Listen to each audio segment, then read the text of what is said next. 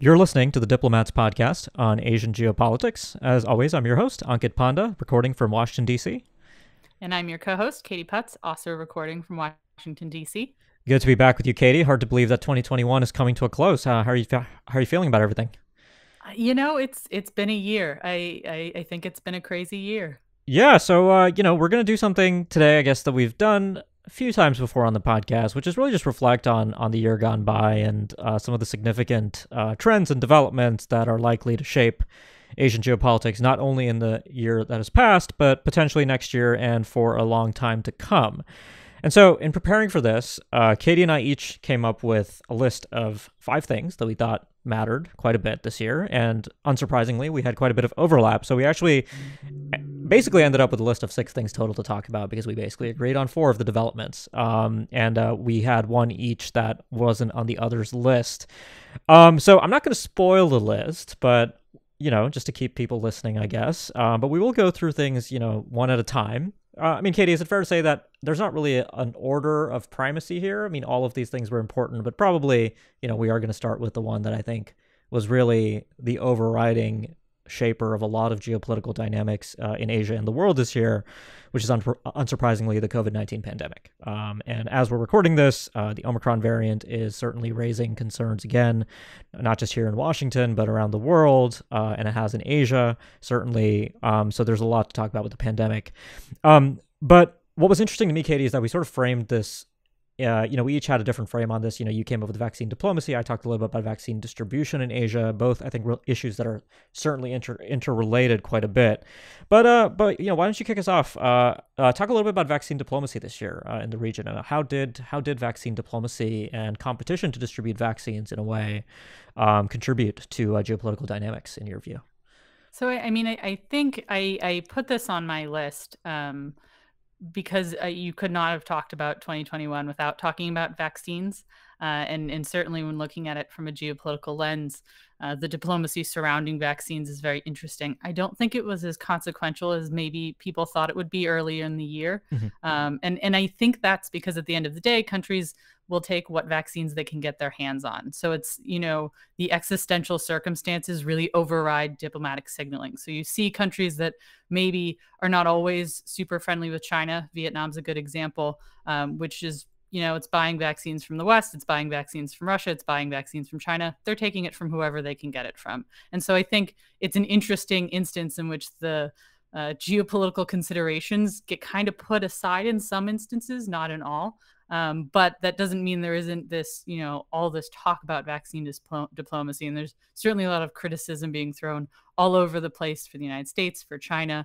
Russia was super slow with its rollout of producing vaccines. It had come up with the very first vaccine and was very proud of that, and then wasn't able to ship it as fast as countries wanted anything. And so I thought that was a particularly interesting facet. When you were looking at sort of the distribution of vaccines, what did you come up with? So, on the geopolitical side of things, one of the things that sort of stood out to me earlier in the year, this was before the Delta wave, and really the Delta wave in India, which was horrific in the middle of the year, which was the virtual Quad Leader Summit. So the Biden administration and the other Quad countries, India, Japan, Australia, have really been trying to hit home this idea that the Quad is not an Asian NATO, it's not a security-focused grouping, it's a consultative arrangement among like-minded democracies. And so one of the banner findings of the Quad after their first leader-level virtual summit this year was to lead with vaccine distribution. And that was obviously interesting in the context of everything that China had been doing in the region. And actually, for listeners, if you missed this episode earlier in the year, Sebastian Strangio and I had quite a detailed conversation about the dynamics in vaccine distribution and vaccine geopolitics in Southeast Asia. So if you're interested in that issue, certainly go back and revisit that, because Sebastian had a lot of great details on how various countries were thinking about this issue. But Katie, you're absolutely right. I mean, with vaccines, there's really no basis to be choosy. I mean, we are ending 2021 on a fairly, a remarkably impressive note, right? I mean, by the end of 2020, we knew that vaccines had been developed, that they would be distributed. But if you'd asked me where we would be by the end of 2021, I mean, I think I would have probably had a more skeptical answer than our reality, which is that, more than 2 billion vaccines have been, or vaccine doses have been administered in Asia. Mhm. Vaccines have enabled limited travel bubbles to take hold, although with Omicron, some of that has gone backwards. But, people to people ties, economic exchanges, business travel, in person diplomacy, all of that has been able to resume. And I think that's had important effects.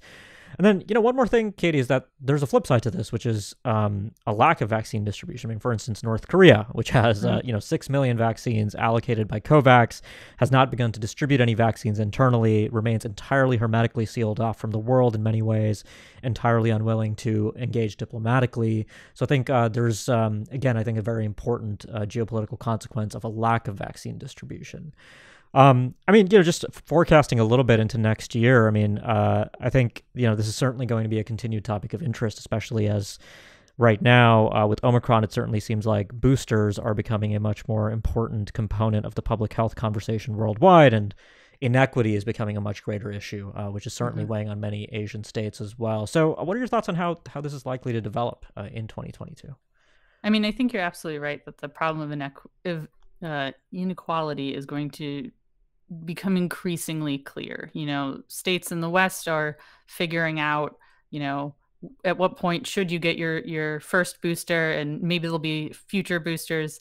When there are a lot of countries in the world that aren't even finished vaccinating a majority of their population with the first two necessary doses. And so it's sort of, I think that's going to become increasingly difficult. And I think into 2022, we're going to continue to see these conversations about the intellectual property involved in vaccine manufacturing. Mhm. And should the Modernas of the world share their recipe with anyone who could possibly even make it, and sort of what kind of implications that has for the biotech field and all of that. And I think that's going to increasingly be a conversation, because if we're going to continue to have to update COVID vaccines, it's sort of at some point the supply chain is going to get very exhausted, and so it'll be a bit interesting to watch into 2022.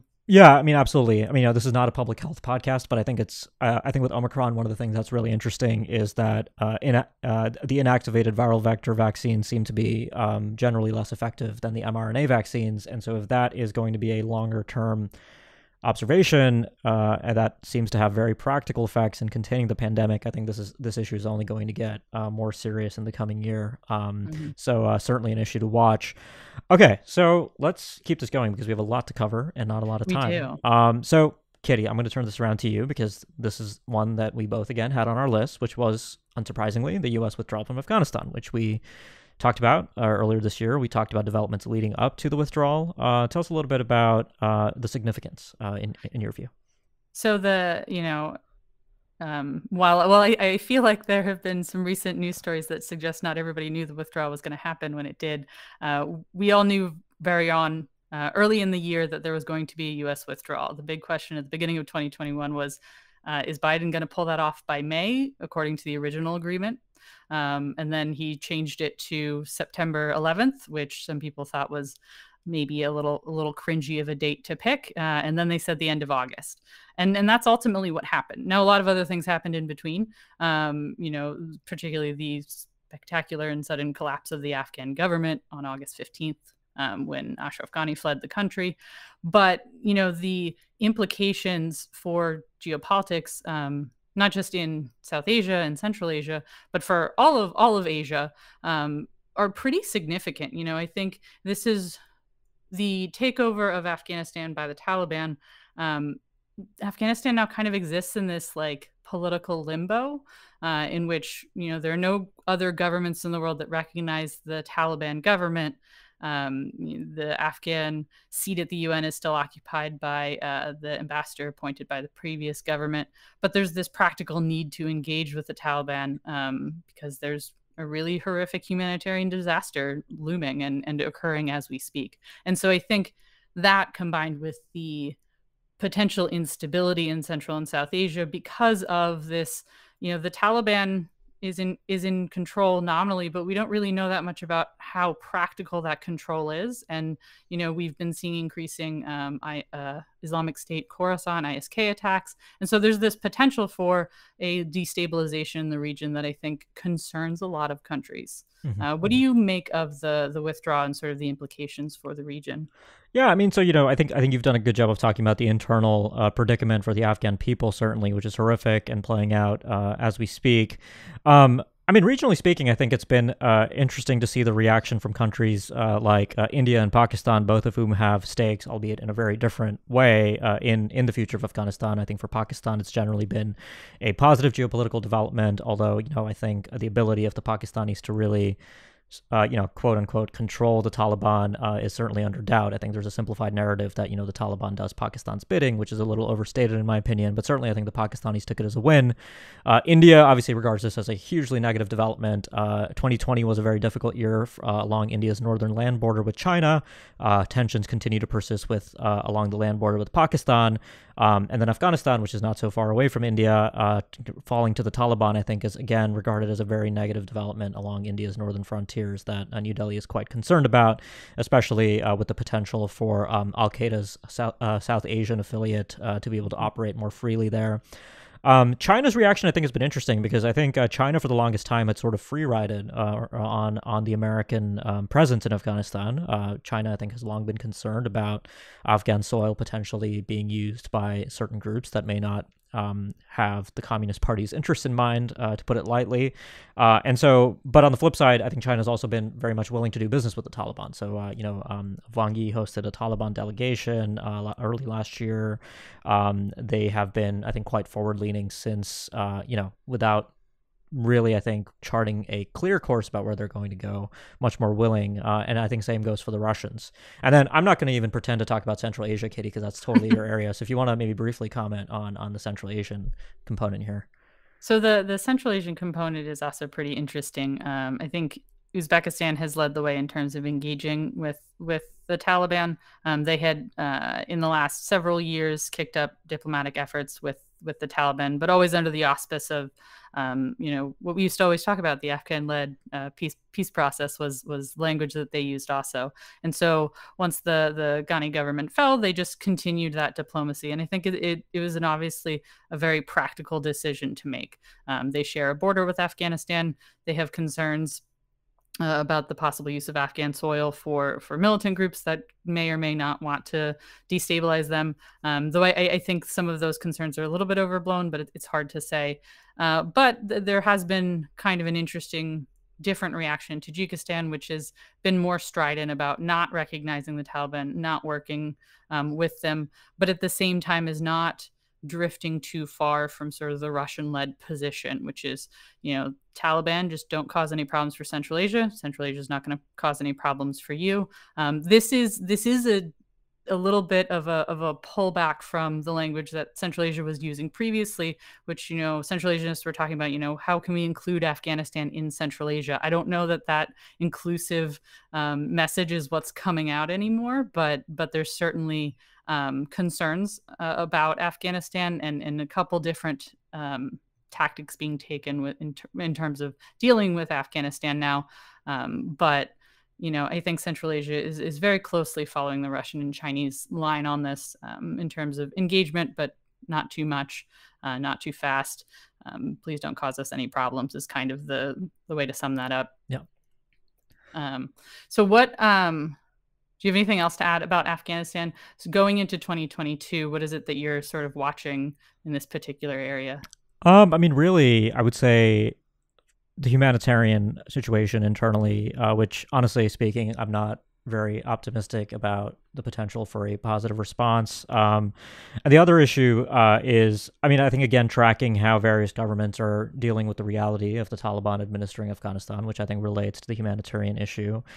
And then finally, on the American side, I mean, really looking at, the Biden administration, I think, following through on some of the commitments it made to Afghans who worked with the United States. I think that has, people talk about credibility consequences as a result of the Afghan withdrawal, which I think is a little bit overblown.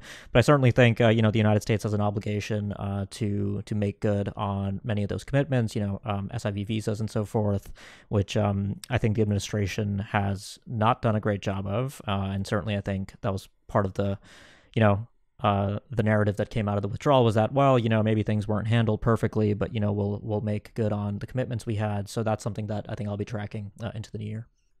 Yeah, same. I mean, I think there's a real conundrum here in terms of how to help the Afghan people without necessarily helping the Taliban, and it's unclear that you can do one without doing the other. Right. And that's just a very cold way of looking at it. The obvious result is really tremendous human suffering.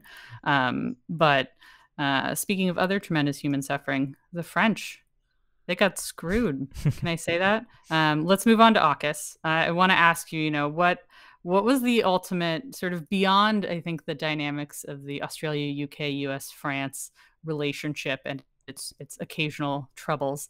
What is the reality of the AUKUS decision for geopolitics in Asia? Yeah, sure. So, again, I mean, just to plug a previous episode, I had Ashley Townshend from the United States Studies Center on the podcast to really talk in depth about AUKUS. But very broadly, I mean, AUKUS, everybody thinks about submarines when AUKUS comes up. And I mean, frankly speaking, I'm going to hold my breath on the submarines. I mean, no pun intended. But in terms of whether they manifest or not, we are in this 18th month period now where the details are supposed to be hammered out. But really what I think is significant about AUKUS is, first of all, the U.S. sending a very costly signal to an ally, Australia, about its willingness to be involved in the region for the long haul by sharing a technology, naval nuclear propulsion technology, which the U.S. doesn't have a history of sharing, frankly, outside of the United Kingdom in the 1950s. But apart from that, I think it represents an interesting approach to how the U.S. is contemplating Australia's role in the Indo-Pacific going forward. There's obviously been a huge shift in the internal debate in Canberra and threat perceptions in Australia towards China over the last 5 years, represented also in the 2020 Defense Strategic Update in Asia. And so AUKUS and the many cooperative mechanisms involved, everything from, I think, AI, quantum computing, precision strike systems that we'll be sharing with Australia. All of that, I think, contributes to a pretty significant undertaking. And then, there is the proliferation component of this, which is that naval nuclear propulsion technology is not something that countries hand out lightly. In fact, with the exception, Australia would become the first non-nuclear weapon state to operate a nuclear submarine that uses highly enriched uranium fuel, which is the only kind of naval nuclear fuel that the US and the UK have on offer. The French, incidentally, do have low enriched uranium fuel. And that's actually going to generate, I think, incentives elsewhere around the region to acquire this technology. Japan and South Korea have already expressed interest. And in fact, the French, who haven't been as willing to sell their low-enriched uranium naval reactors in the past, I think after the AUKUS experience, may be a lot less inclined to go ahead with some of those contracts, potentially with South Korea. So that's something that I think longer term is going to be interesting to watch. And then there's also sort of the wonkish, IAEA safeguards component of this that we don't have to get into because, frankly, it's not so geopolitically relevant in some ways. But I think AUKUS is going to be a pretty important development to follow. China certainly reacted negatively and sharply.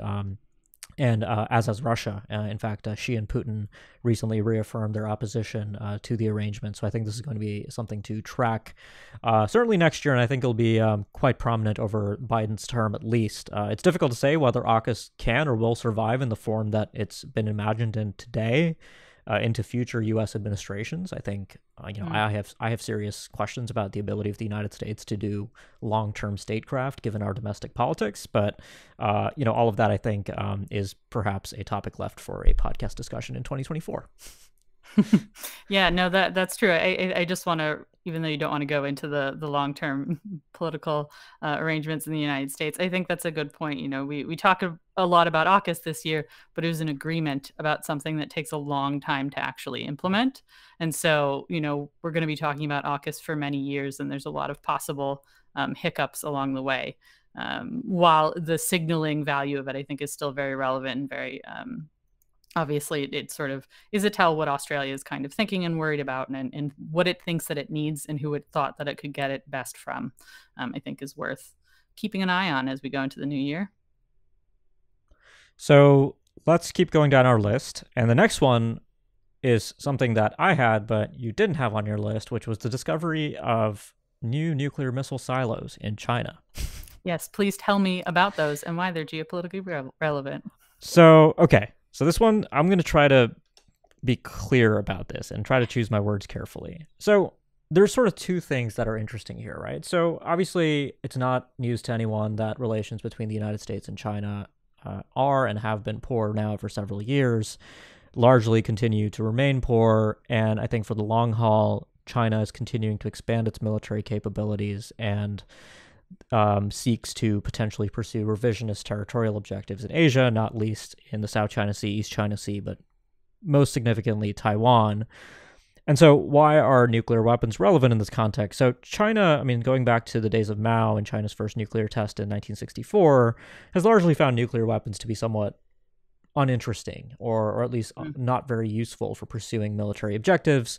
To this end, China has retained a fairly lean nuclear force, numbering in the mid 200s to potentially 300s of warheads, unlike the United States and Russia, who maintained thousands of warheads.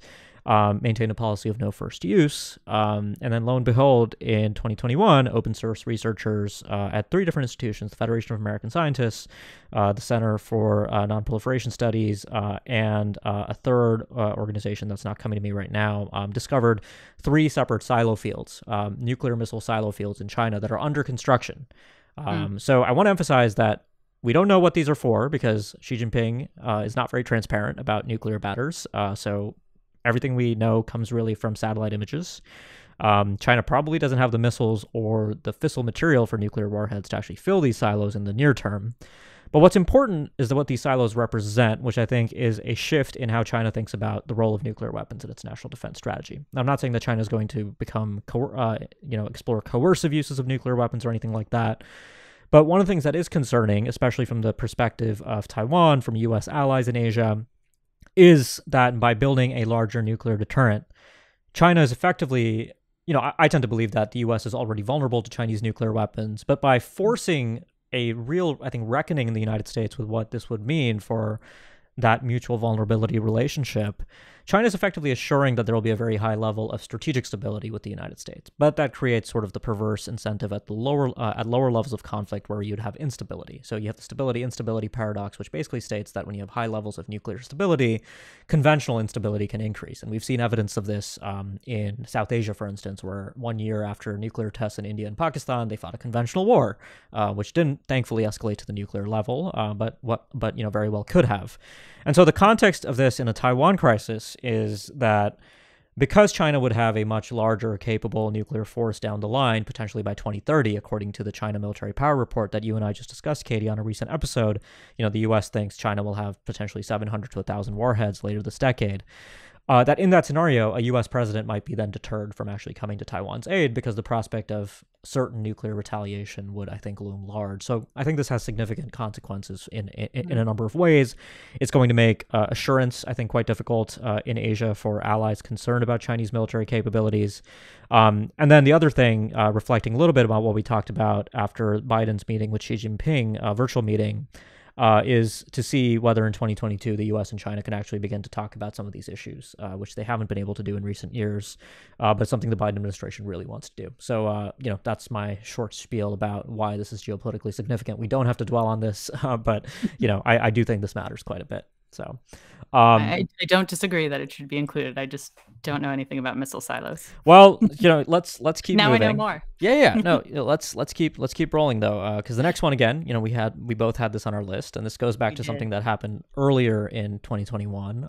Certainly one of the biggest stories in Asia early in the year, which was the coup d'état in Myanmar.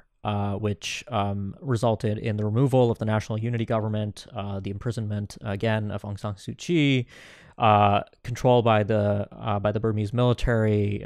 Certainly raised questions geopolitically about whether Myanmar was going to once again fall into China's sphere of influence in Asia. But Katie, tell us a little bit about how you saw this story evolve over the year. So I think the February coup was both a surprise, but also not necessarily shocking given sort of Myanmar's political history.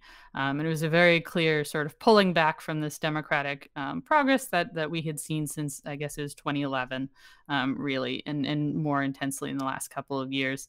But I think, in terms of geopolitics, what was most surprising to me and worth commenting on was the ASEAN reaction. and the fact that the coup leaders were not invited to leadership summit at ASEAN, which was a major question, because I think the ASEAN sort of model is very open. There's a variety of kinds of states within ASEAN, other states that have had coups, in fact. And so it was a very interesting moment to watch that choice be made. And I think the implications of that, we haven't fully seen that spool out. When it comes to China, I am interested to hear your perspective on did the Chinese reaction to the coup sort of meet up to expectations, or did it, has China sort of fallen in with the rest of the world in waiting to see how long this lasts? I think it's a little bit of both. I mean, to one end, I mean, I think China sees these kinds of developments, a coup in a country that bears geopolitical relevance for China. I think for the Communist Party, at least when it comes to declaratory language or public messaging, it's sort of akin to when an election result somewhere yields a bad result for Chinese interests, right? So it's an internal development that China will deal with, which is what China publicly says. But I think on some level, I think geopolitically, China could have very well kept working with the National Unity Government. I think it will, in some ways, benefit from the military retaining control over the long term. I think certainly it's a negative development for the United States. So if we look at it sort of from a very simplified, what's bad for the U.S. is good for China lens, it's easy to come up with that narrative, which certainly I think was part of a lot of the conversation around this geopolitically early in the year. But really, I think, your emphasis about what this means for ASEAN, Southeast Asia more generally, I think is where our focus should be. I think going into 2022, I think there'll be questions about the extent to which, I think just like the Taliban in Afghanistan, the military in Myanmar is able to normalize itself internationally. And I think, China is going to be a big part of that in no small part. So I'll be looking to watch that again. And then, not again to plug previous episodes, but did a couple episodes with Sebastian Strangio, both immediately after the coup and a few months later, where we took stock of the developments that caused the coup and led into that. So if this is something that you find interesting and you want to revisit some of those, definitely check out those episodes. So Katie, final issue on our list, which was something that you had on your list that I did not, is the Glasgow COP26 climate conference. And you called it a flop. So tell us about this flop and why it's significant. So I think COP26 probably suffered from impossibly high expectations, in the sense that, the worsening medium to long term climate outlook for the Earth is not good. And sort of what I think climate activists say is needed is drastic actions now. And the world's governments, kind of come together and go, we don't really have the political will to act dramatically. The result of the conference, I think, was super interesting in that, the final agreement, China and India together pushed to have language about phasing out the use of coal, watered down to phasing down coal. And I think that was a tremendous disappointment, certainly to countries in Asia that are absolutely on the front lines of the climate crisis. Incredibly disappointing to them, but also disappointing to, countries like even the United States, which had agreed to the phase out of coal phrasing. Now, of course, this is just a document and this is just phrasing and it's not actually action. But if your phrasing can't even be correct, how can we hope that there's going to be action? I think it needed to be so much more impactful than it ended up being. And that's just really disappointing. Mm-hmm. Yeah, just one other note, and we talked about this on a recent episode again, was the sort of surprise U.S.-China joint statement on climate that came out of COP26. The only reason I flag it is because I think, during the Trump administration, we sort of saw, as U.S.-China relations became worse, the old compartmentalization of global issues from the bilateral relationship fall apart. And the ability, I think, to have that joint statement come out at COP26, I think, suggested that, the dynamics within the Biden administration are pretty interesting about this, with, John Kerry leading the climate portfolio and being very determined to sort of seal off other issues from the relationship. But I think it's interesting to see, the beginnings of potentially a slight restoration or a truce of that compartmentalization. Or, the cynical take is that it was opportunistic for the two powers to have that agreement to show something off to the rest of the world at the climate summit. But either way, I think it's a notable development that, I'll be curious to track going into next year to see U.S.-China dynamics continue to play out in those terms. Yeah, and I think that's absolutely right. And if we had a seventh thing on the list, then maybe that would be one. Can the United States and China compartmentalize their relationship again and sort of make progress in some areas? We'll have to see. Yeah, I mean, that's actually a good note, Katie, for maybe to give our listeners a preview of the next issue of the magazine, which is very much looking forward to next year. So do you want to kind of tell people what to expect? Yes, absolutely. So the January 2022 issue of the magazine, the cover story is about a dozen writers looking at all of the regions all the subregions and countries, most important countries that we cover in Asia, and sort of forecasting what to expect. It's not really predictive. We're not saying expect these things. It's really a greatest hits list of things you should pay attention to. What should you be watching in China? What should you be watching in Pakistan? What should you be watching in maritime Southeast Asia and all the rest? And so I've been working on it very hard and putting things together, and it's going to be a very good issue. Certainly the best thing you can read in early January to prepare yourself for what is going to be another exciting year in Asia. Yeah, and spoiler alerts, I wrote one of the sections on what to expect with the United States. So on that note, we're going to bring this last episode of 2021, to a close. So Katie, thanks a lot. It was always super fun to do this, and look forward to doing many more of these in 2022. Absolutely. Thank you, Ankit. Yeah, and to all of our listeners, wherever you are, I hope you remain safe and healthy and have a great end to 2021. Stay safe from Omicron and stay safe from Delta, frankly, which continues to circulate as well. Here's hoping for a better 2022 ahead. So thanks again for listening, and we'll be back next year with more on the Asia Geopolitics podcast. Thank you.